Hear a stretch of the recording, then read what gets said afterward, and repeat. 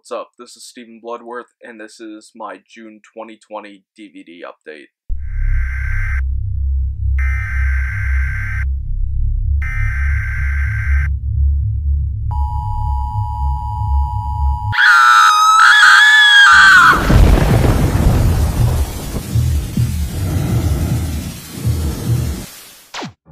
As you can tell, I'm exhausted. It is currently 4:50 in the morning, and I just got done filming back-to-back parts 1 and 2 of the Blu-ray updates, and I can't believe I had to do a part 1 and 2. I normally don't like doing that, but I don't like when videos, especially updates, go for way too long. And at least at this rate, there'll be a video for Monday, Wednesday, and Friday. Not a lot of DVDs to show off in this update, but I did get some pretty cool stuff that I'm really looking forward to talking about. The first one's a Severin release, and to everybody that participated in the mid-year sale, God bless you all. I really hope you all get your email invoices. I got mine the other day, so praise the Lord on that. This one, I did get part 1 when it was first released, and I've been holding off on this one because I thought this was going to be nothing but a compilation of trailers, but there is a brand new documentary on this, and this is volume 2 of the Video Nasties Definitive Guide. This one is pretty much a documentary on the return of the Video Nasties and all the problems the United Kingdom was going through with the video stores and all the censorship in the video stores for the VHS tapes. Really cool, and this one does include 13 hours of trailers. If anybody likes trailer compilations, DVDs like that, you'll definitely love these. And if you love the Video Nasty titles, then both Volume 1 and 2 you would absolutely love. This one I've been wanting to see for years. It's pretty dated now. It's from IFC Uncut. I did see this one when I was in college. And this film is not yet rated. This is pretty much a documentary on a lot of films that were given an NC-17 rating, and it pretty much goes into why films are given an NC-17 and all the trouble that these filmmakers have to go through to cut these films and make them rated R. I really like John Waters' interview in it, and Trey Parker from South Park has a really funny bit in it, but for anybody, this DVD is pretty hard to find now, but for anybody that likes, documentaries on the motion picture industry, this is one that you might like. Like I said, it is pretty dated, but it's still worth watching. The next one is a Blue Underground title, and I can't believe I have never owned this before. I have seen it before, but for me being a shockumentary collector, I cannot believe I did not own the first shockumentary ever made, and of course that one is Mondo Cane. I still like it. It is weird, it is bizarre. It's pretty much just watching a morbid documentary. Even the narrator knows that the subject matter in this is really morbid. This isn't for everyone, it is pretty dated, but if you're a shockumentary fan and you want to see where it all started, then Mondo Cane is where it all started. Another shockumentary, this one has been on my list for years, and a lot of people have told me to check this one out. I still need to get around to watching it, but this DVD looks just really cheap, and it's from Mr. Fat-W Video from Long Island City. Holy shit. I guess I'll have to check them out. But this one is, going off topic, Savage Man, Savage Beast. A lot of people have told me about this one, and I need to sit down and check this one out soon. The next one is a Lionsgate title, and I heard a lot of people saying they didn't like it for all the crap that was going on during the making of the film, which I agree. It is, disheartening to see the ending for what it was. The rest of the film was pretty fun, I must say, but, Ty West just really didn't get the film that he wanted out of this, but of course, it's Cabin Fever too.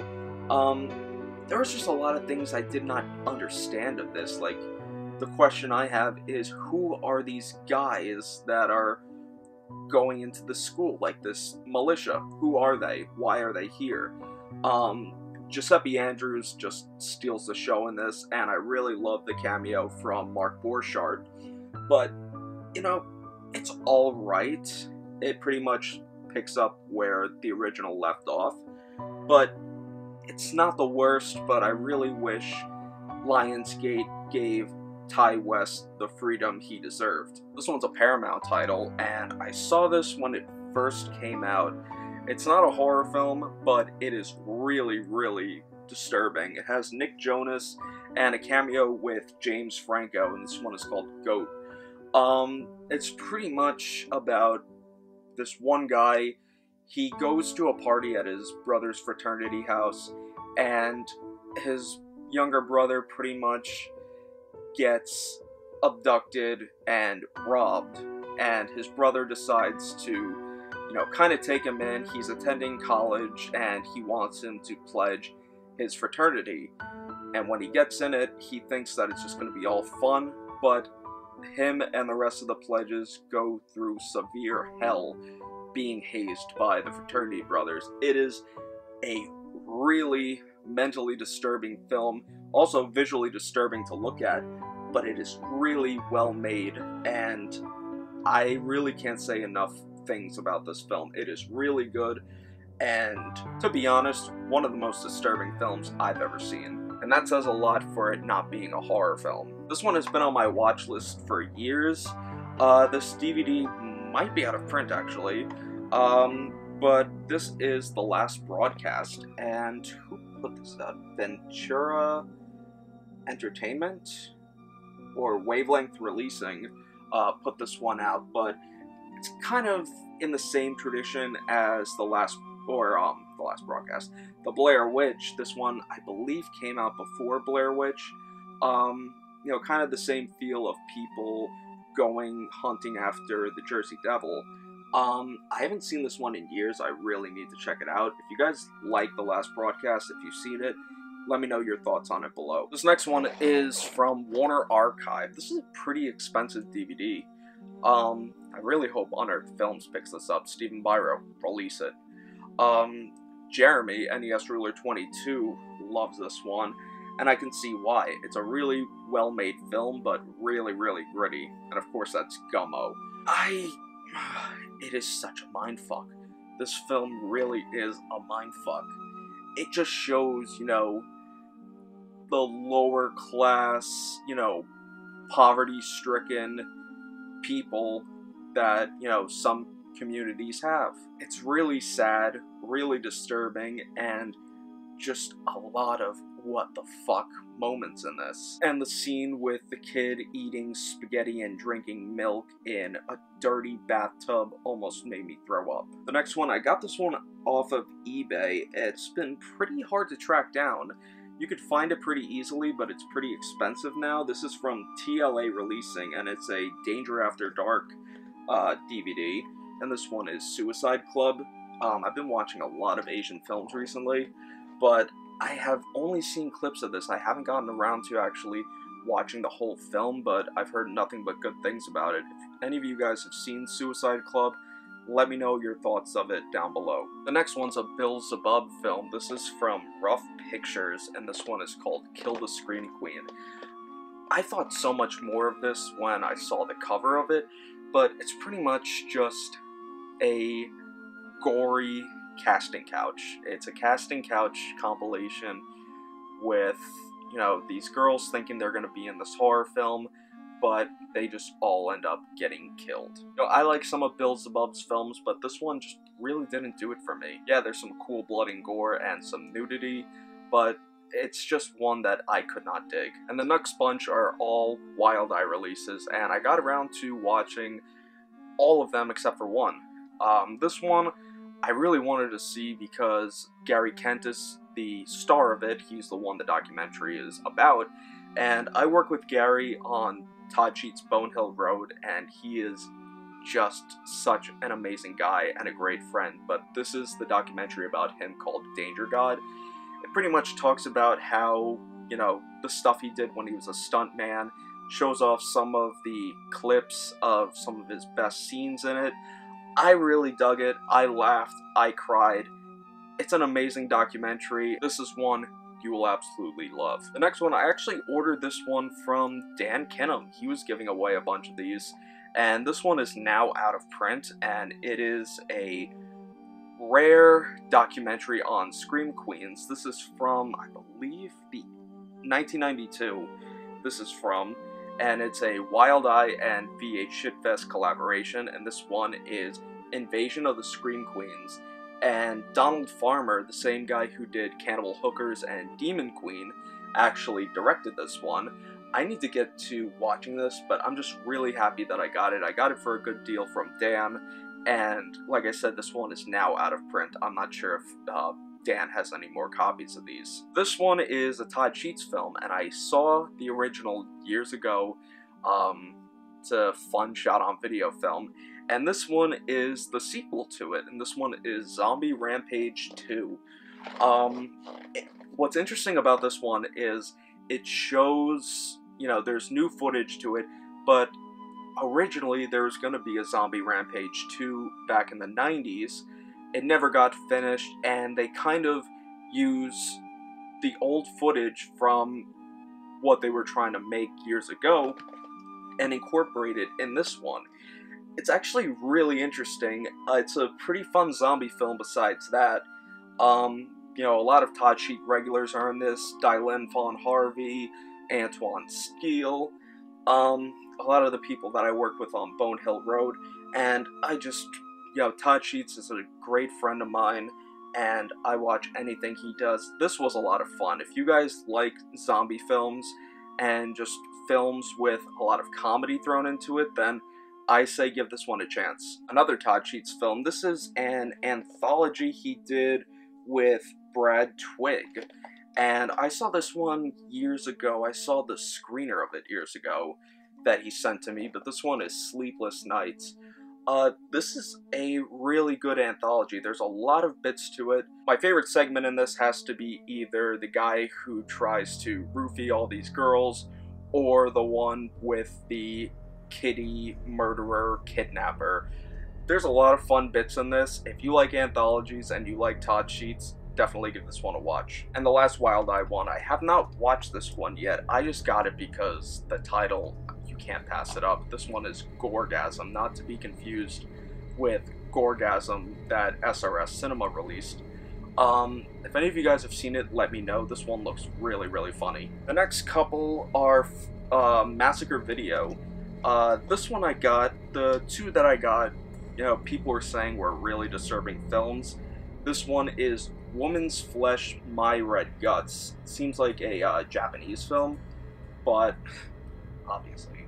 But if anybody have seen this one, let me know how it is. And then another Japanese Massacre release. This one is Tumbling Doll of Flesh. Again, I've yet to see it. I heard it was disturbing. Please, if you guys have seen it, let me know what you guys think of it down below. And the last one from Massacre, and I've had a bootleg of this for years, and I finally just buckled down and got the DVD.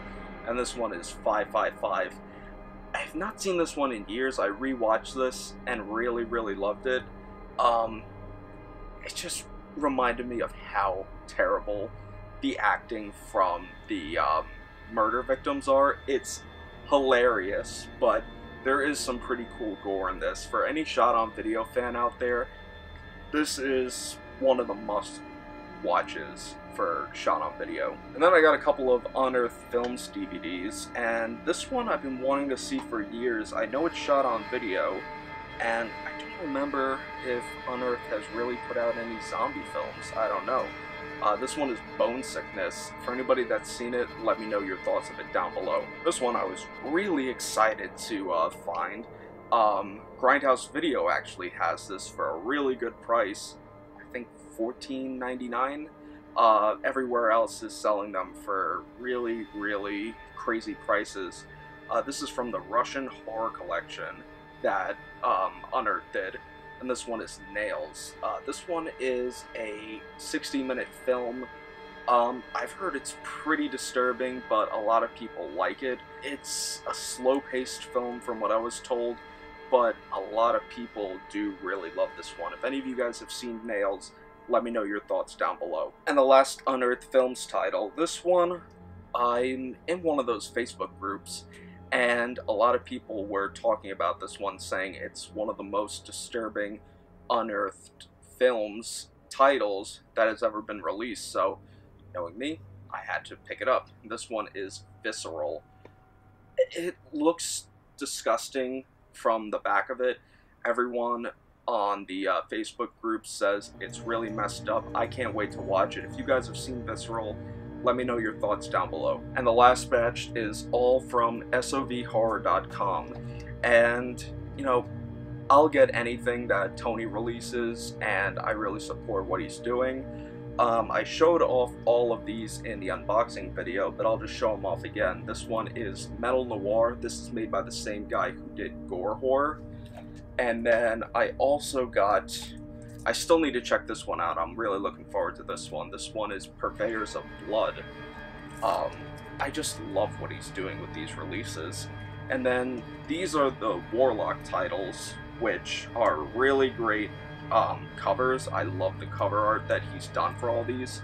The first one is Death-O-Lantern, a Halloween-themed shot-on-video film. And then the next one is DieBQ. I just have not gotten around to watching these. I don't know, but everybody just seems to love them, and I know I'll love them once I check them out. And this one I just couldn't pass up.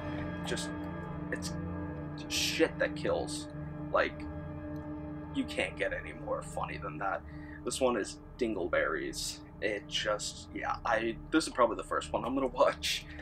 And then there is An Evening with My Great Aunt Bedelia.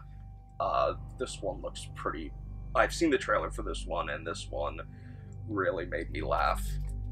And then this one, I've never seen a Christmas-themed shot-on-video horror film besides maybe Feeders 2. This one is Happy Holidays.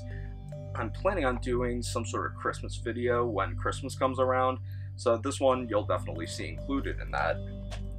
And then the last of the Warlock ones, this one is Stoinky Beach. I really don't know what to think of this one, but I heard a lot of people saying they really like it. And the last one, which I recently did a review of, this is the short film, the lost short film, from Mac Hale, the director of Mr. Ice Cream Man, and that is The Roommate. And don't forget, Mr. Ice Cream Man will be coming to DVD soon from SOVHorror.com. Stay tuned. Whew.